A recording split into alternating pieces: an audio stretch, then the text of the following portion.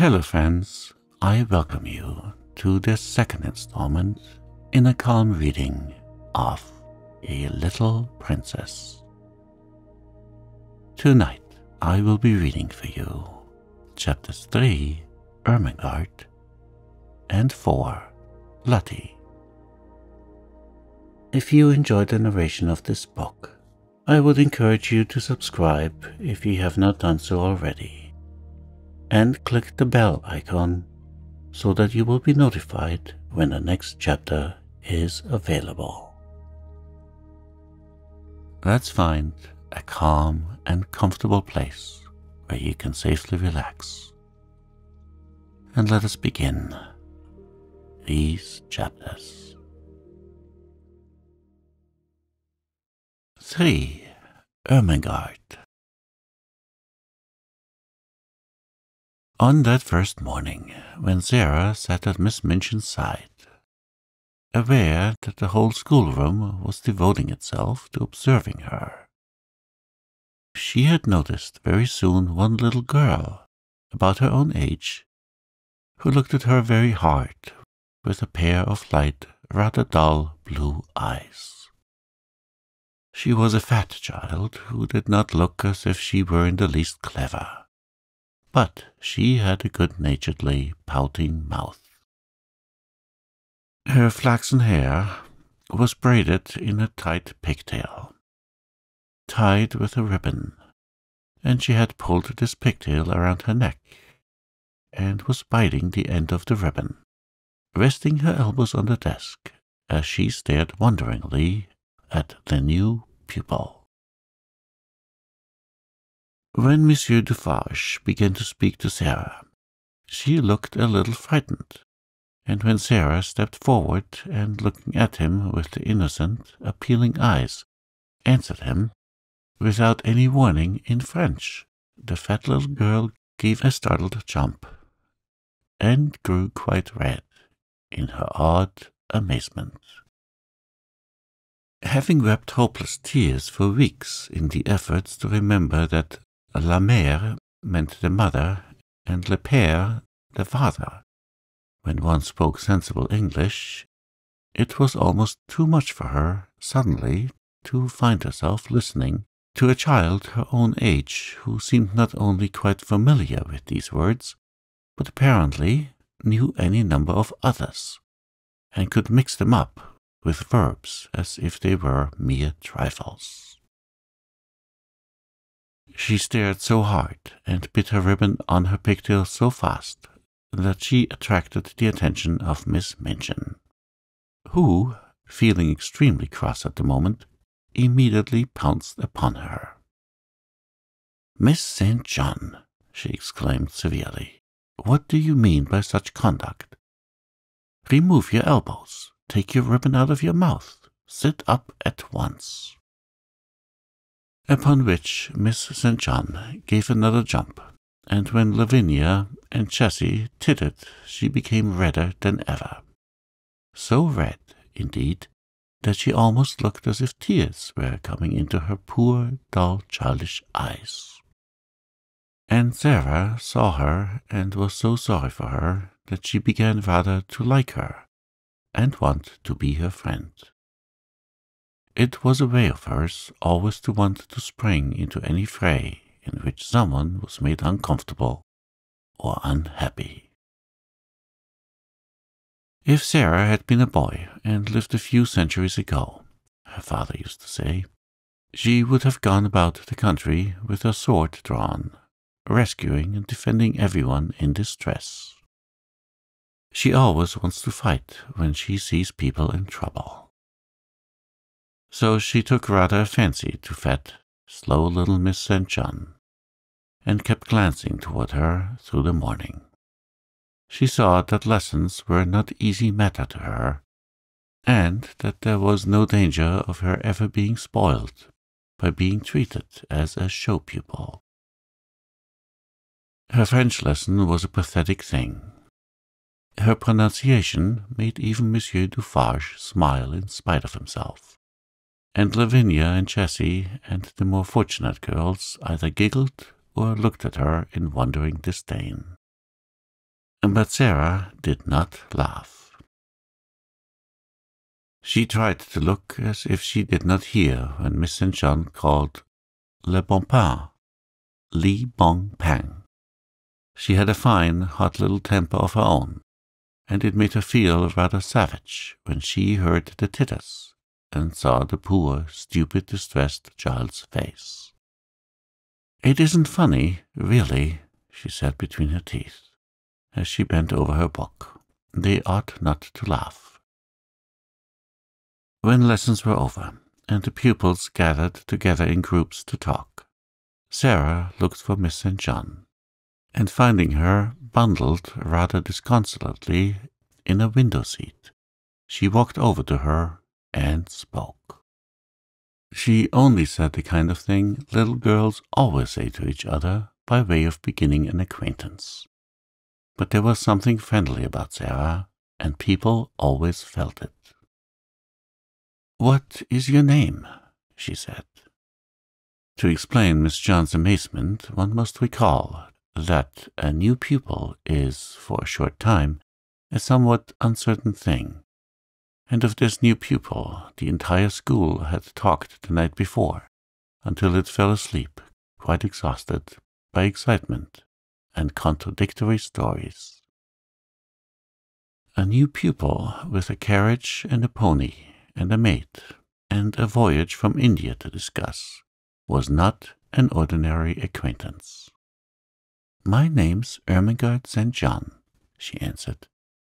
"Mine is Sarah Crewe," said Sarah. "Yours is very pretty. It sounds like a storybook." "Do you like it?" fluttered Ermengarde. I like yours." Miss St. John's chief trouble in life was that she had a clever father. Sometimes this seemed to her a dreadful calamity. If you have a father who knows everything, who speaks 7 or 8 languages, and has thousands of volumes which he has apparently learned by heart, he frequently expects you to be familiar with the contents of your lesson books, at least, and it is not improbable that he will feel you ought to be able to remember a few incidents of history, and to write a French exercise. Ermengarde was a severe trial to Mr. St. John. He could not understand how a child of his could be a notably and unmistakably dull creature who never shone in anything. "Good heavens," he had said more than once, as he stared at her. "There are times when I think she is as stupid as her Aunt Eliza." If her Aunt Eliza had been slow to learn and quick to forget a thing entirely when she had learned it, Ermengarde was strikingly like her. She was the monumental dunce of the school, and it could not be denied. She must be made to learn, her father said to Miss Minchin. Consequently, Ermengarde spent the greater part of her life in disgrace or in tears. She learned things and forgot them, or if she remembered them, she did not understand them. So it was natural that, having made Sarah's acquaintance, she should sit and stare at her with profound admiration. "You can speak French, can't you?" she said respectfully. Sarah got onto the window seat, which was a big, deep one, and, tucking up her feet, sat with her hands clasped around her knees. "I can speak it because I have heard it all my life," she answered. "You could speak it if you had always heard it." "Oh, no, I couldn't," said Ermengarde. "I never could speak it." "Why?" inquired Sarah curiously. Ermengarde shook her head so that the pigtail wobbled. "You heard me just now," she said. "I'm always like that. I can't say the words. They're so queer." She paused a moment and then added with a touch of awe in her voice, "You are clever, aren't you?" Sarah looked out of the window into the dingy square, where the sparrows were hopping and twittering on the wet iron railings and the sooty branches of the trees. She reflected a few moments. She had heard it said very often that she was clever, and she wondered if she was, and if she was, how it happened. "I don't know," she said. "I can't tell." Then, seeing a mournful look on the round, chubby face, she gave a little laugh and changed the subject. "Would you like to see Emily?" she inquired. "Who is Emily?" Ermengarde asked, just as Miss Minchin had done. "Come up to my room and see," said Sarah, holding out her hand. They jumped down from the window seat together and went upstairs. "Is it true?" Ermengarde whispered as they went through the hall. "Is it true that you have a playroom all to yourself?" "Yes," Sarah answered. "Papa asked Miss Minchin to let me have one because, well, it was because when I play I make up stories and tell them to myself. And I don't like people to hear me. It spoils it if I think people listen."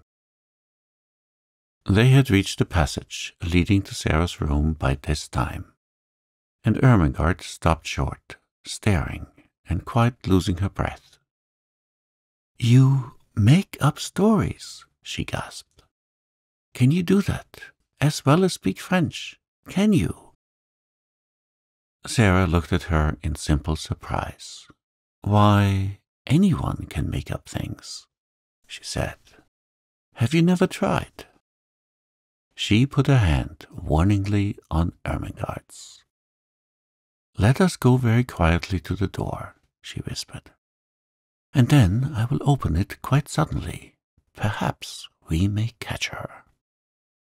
She was half laughing, but there was a touch of mysterious hope in her eyes which fascinated Ermengarde, though she had not the remotest idea what it meant, or whom it was she wanted to catch, or why she wanted to catch her. Whatsoever she meant, Ermengarde was sure it was something delightfully exciting. So, quite thrilled with expectation, she followed her on tiptoe along the passage. They made not the least noise until they reached the door. Then Sarah suddenly turned the handle and threw it wide open. Its opening revealed the room quite neat and quiet. A fire gently burning in the grate, and a wonderful doll sitting in a chair by it, apparently reading a book. "Oh, she got back to her seat before we could see her," Sarah explained. "Of course, they always do. They are as quick as lightning." Ermengarde looked from her to the doll and back again. "Can she walk?" she asked breathlessly. "Yes," answered Sarah. "At least I believe she can. At least I pretend I believe she can. And that makes it seem as if it were true. Have you never pretended things?" "No," said Ermengarde. "Never. Tell me about it." She was so bewitched by this odd, new companion that she actually stared at Sarah instead of Emily, notwithstanding that Emily was the most attractive doll person she had ever seen. "Let us sit down," said Sarah, "and I will tell you. It's so easy that when you begin you can't stop. You just go on and on doing it always. And it's beautiful. Emily, you must listen. This is Ermengarde St. John, Emily. Ermengarde, this is Emily. Would you like to hold her?" "Oh, may I?" said Ermengarde. "May I really? She is beautiful." And Emily was put into her arms.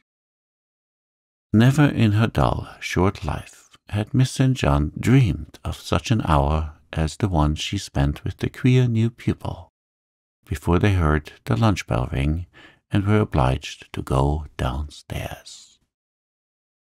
Sarah sat upon the hearthrug and told her strange things.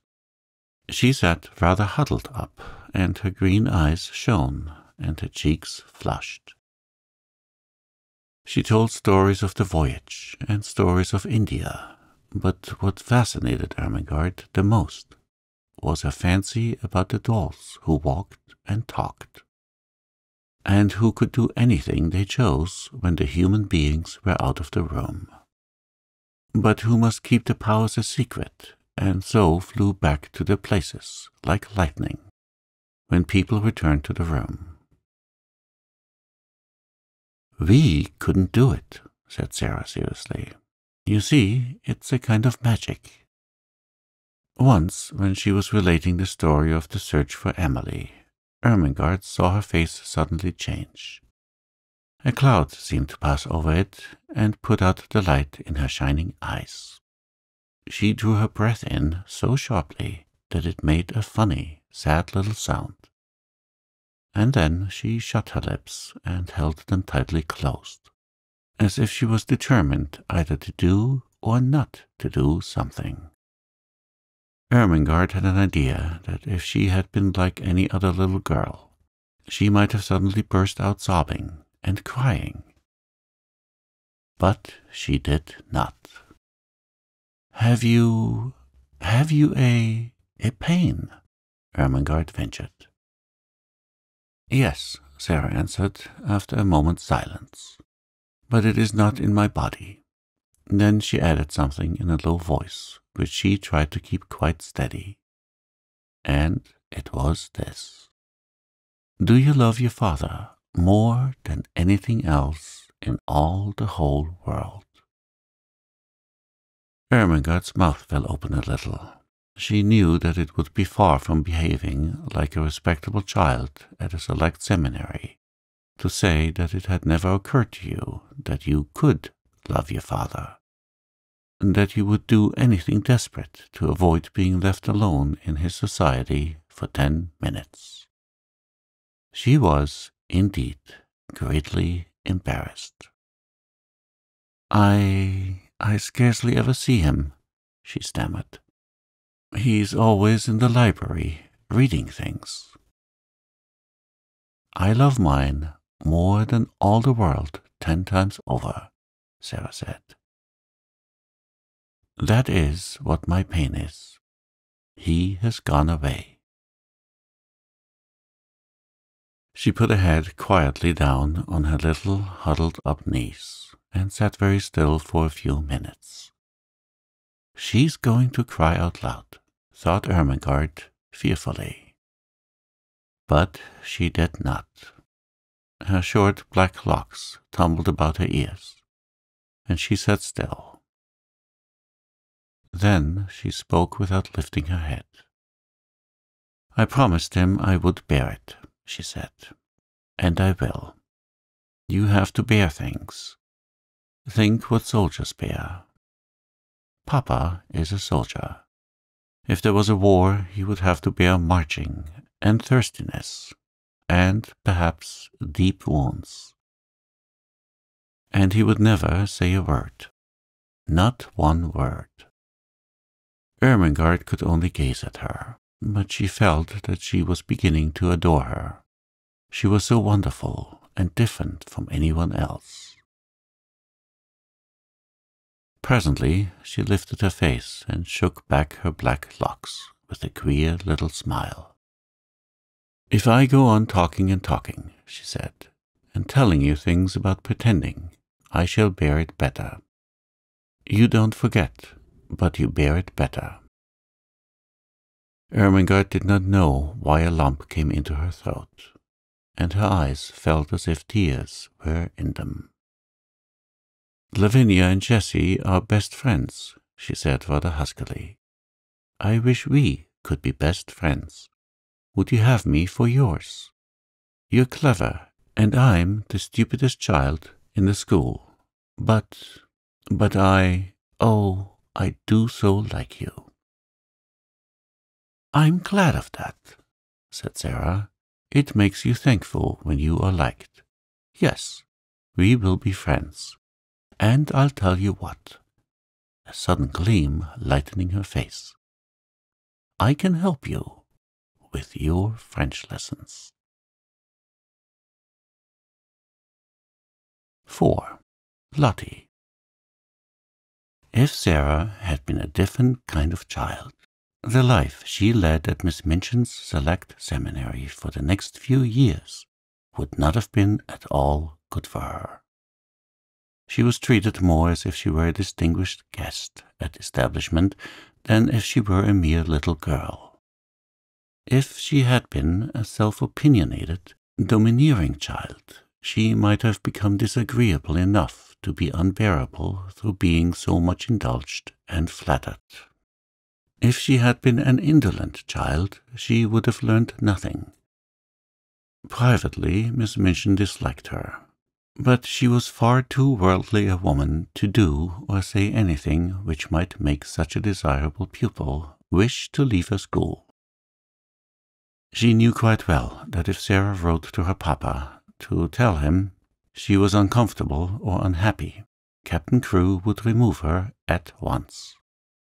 Miss Minchin's opinion was that if a child were continually praised and never forbidden to do what she liked, she would be sure to be fond of the place where she was so treated.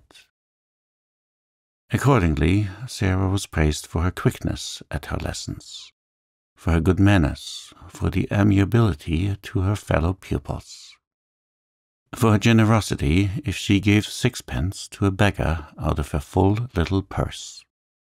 The simplest thing she did was treated as if it were a virtue. And if she had not had a disposition and a clever little brain, she might have been a very self-satisfied young person. But the clever little brain told her a great many sensible and true things about herself and her circumstances. And now and then she talked these things over to Ermengarde as time went on. Things happen to people by accident, she used to say. A lot of nice accidents have happened to me.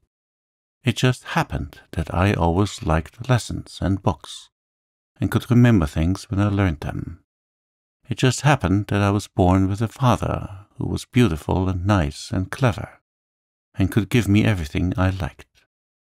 Perhaps I have not really a good temper at all. But if you have everything you want and everyone is kind to you, how can you help but be good-tempered? I don't know, looking quite seriously, how I shall ever find out whether I'm really a nice child or a hard one. Perhaps I'm a hideous child, and no one will ever know, just because I never have any trials. Lavinia has no trials, said Ermengarde stolidly, and she is horrid enough. Sarah rubbed the end of her little nose reflectively, as she thought the matter over. Well, she said at last, perhaps that is because Lavinia is growing.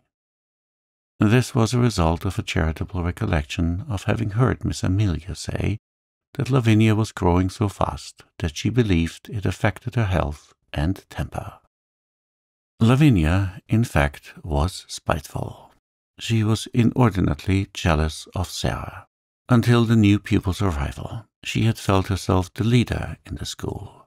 She had led because she was capable of making herself extremely disagreeable if the others did not follow her. She domineered over the little children and assumed grand airs with those big enough to be her companions.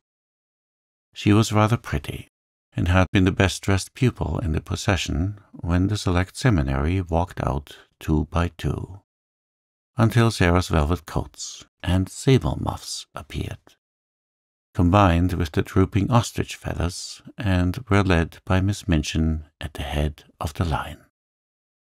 This, at the beginning, had been bitter enough, but as time went on, it became apparent that Sarah was a leader too, and not because she could make herself disagreeable, but because she never did. There's one thing about Sarah Crewe. Jessie had enraged her best friend by saying honestly, "She's never grand about herself the least bit. And you know she might be, Lavvy.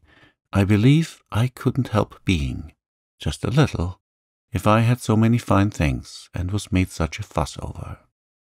It's disgusting the way Miss Minchin shows her off when parents come." Dear Sarah must come into the drawing-room and talk to Mrs. Musgrave about India, mimicked Lavinia, in her most highly flavoured imitation of Miss Minchin. Dear Sarah must speak French to Lady Pitkin. Her accent is so perfect. She didn't learn her French at the seminary at any rate, and there's nothing so clever in her knowing it. She says herself she didn't learn it at all. She just picked it up, because she always heard her papa speak it.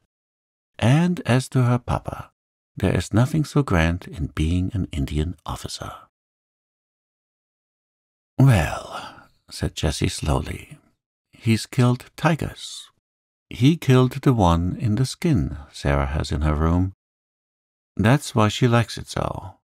She lies on it and strokes its head and talks to it as if it was a cat." "She's always doing something silly," snapped Lavinia.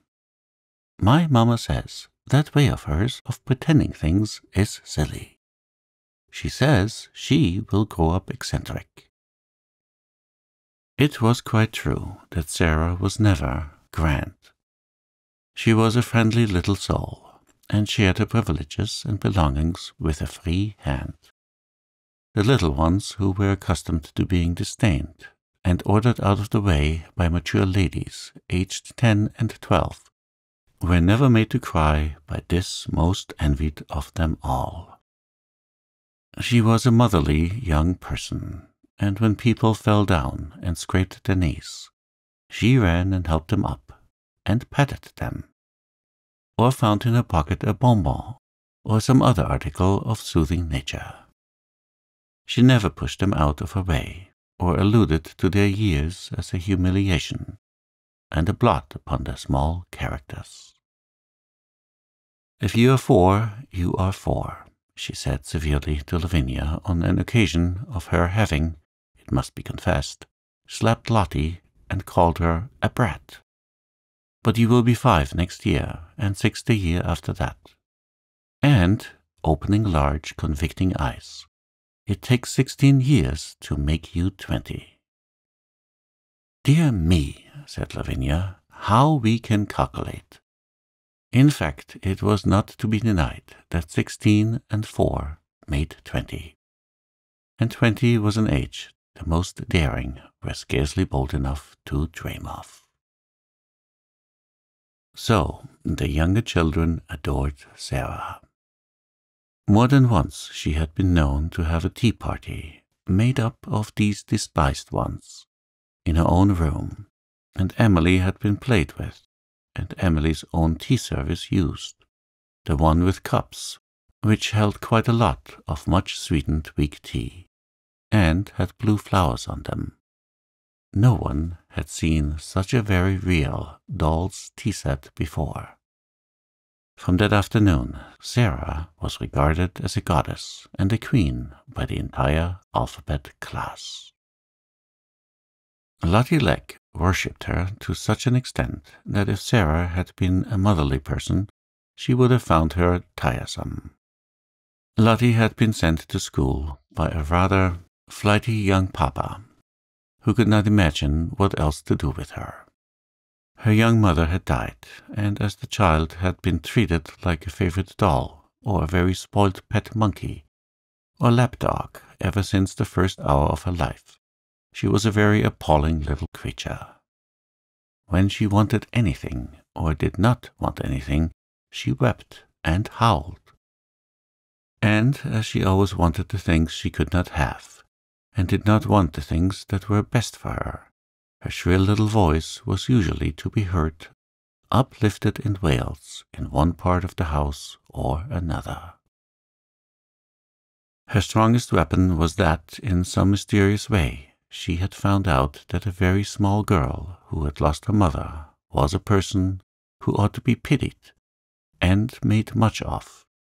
She had probably heard some grown-up people talking her over in the early days, after her mother's death, so it became her habit to make great use of this knowledge. The first time Sarah took her in charge was one morning when, on passing a sitting room, she heard both Miss Minchin and Miss Amelia trying to suppress the angry wails of some child who evidently refused to be silent. She refused so strenuously, indeed, that Miss Minchin was obliged to almost shout, in a stately and severe manner, to make herself heard. "What is she crying for?" she almost yelled. "Oh, oh, oh," Sarah heard. "I haven't got any ma, ah."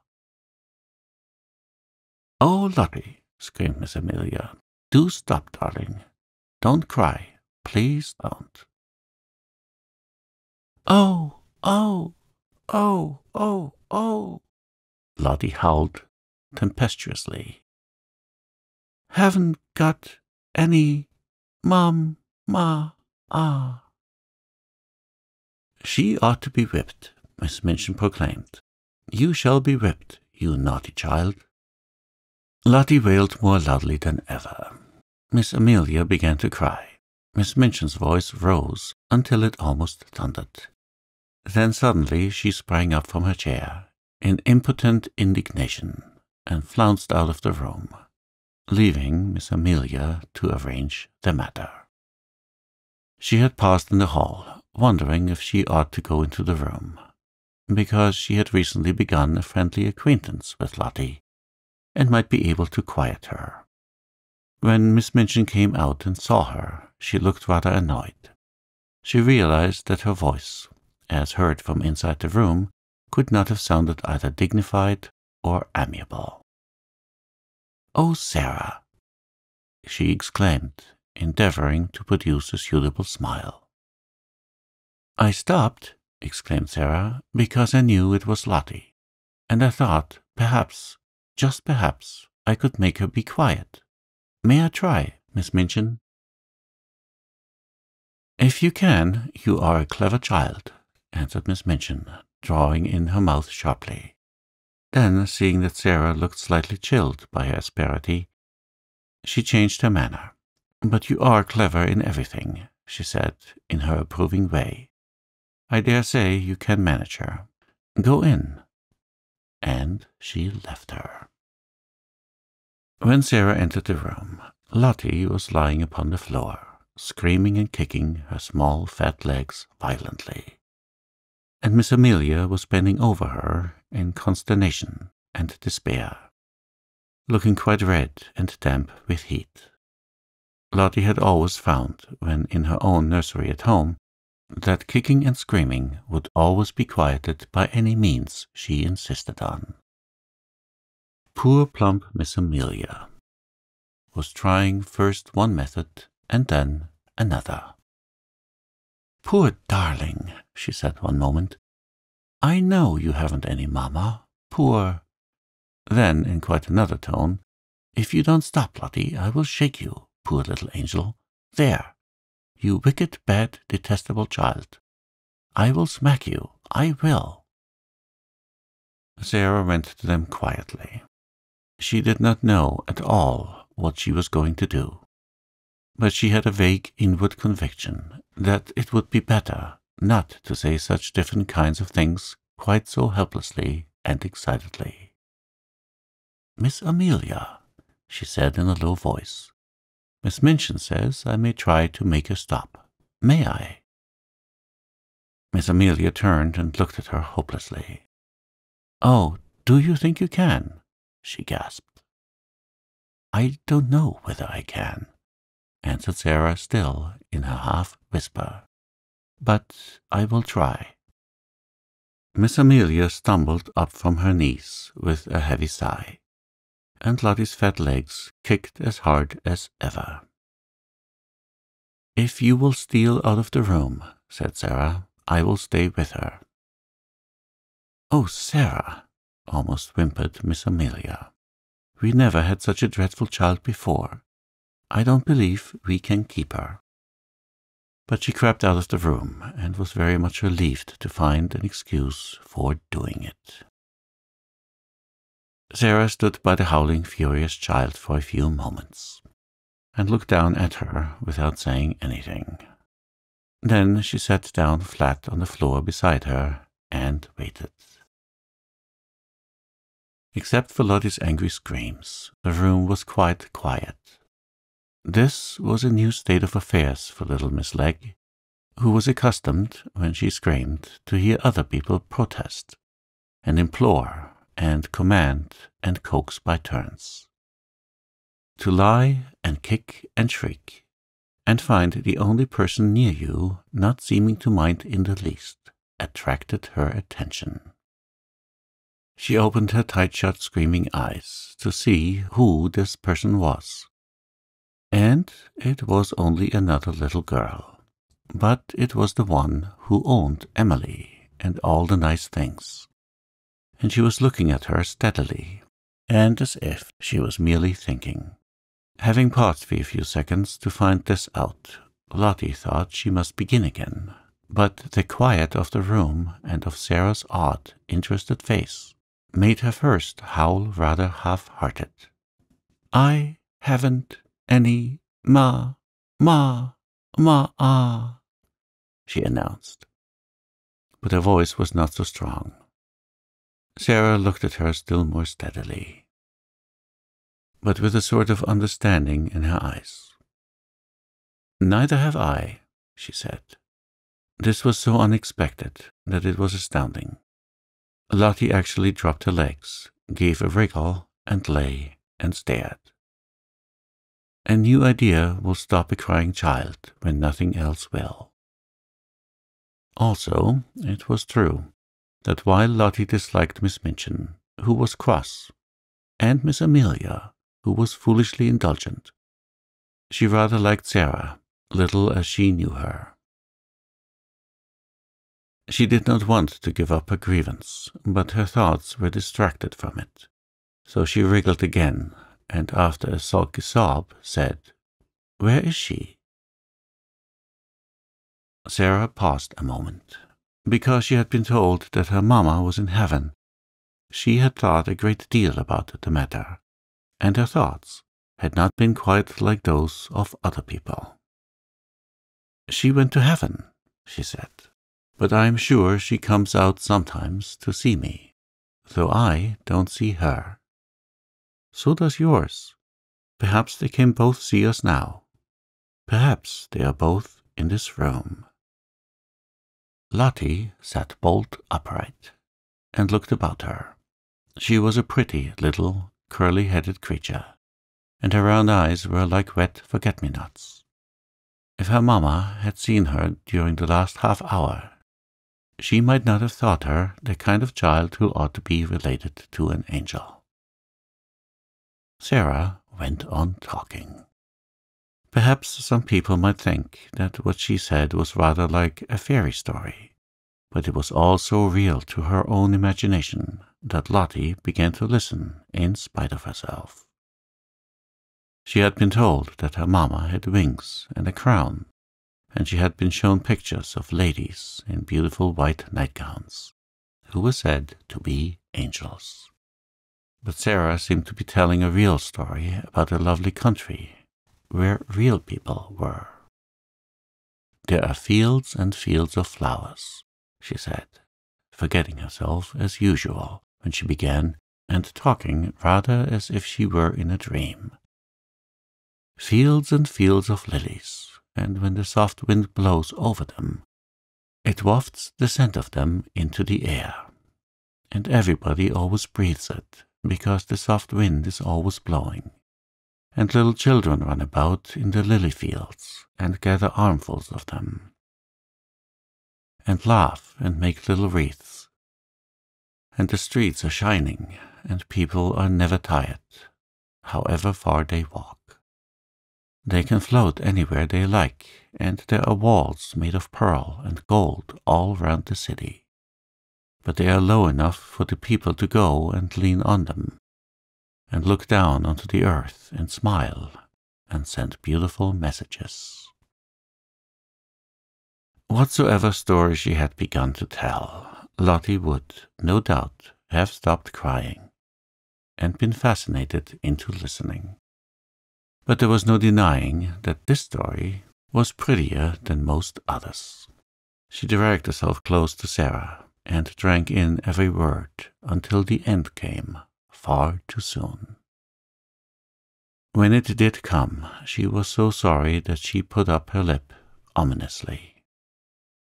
"I want to go there," she cried. "I haven't any mamma in this school." Sarah saw the danger signal and came out of her dream. She took hold of the chubby hand and pulled her close to her side with a coaxing little laugh. "I will be your mamma," she said. "We will play that you are my little girl, and Emily shall be your sister." Lottie's dimples all began to show themselves. "Shall she?" she said. "Yes," answered Sarah, jumping to her feet. "Let us go and tell her, and then I will wash your face and brush your hair." To which Lottie agreed quite cheerfully, and trotted out of the room and upstairs with her, without seeming even to remember that the whole of the last hour's tragedy had been caused by the fact that she had refused to be washed and brushed for lunch, and Miss Minchin had been called in to use her majestic authority. And from that time, Sarah was an adopted mother.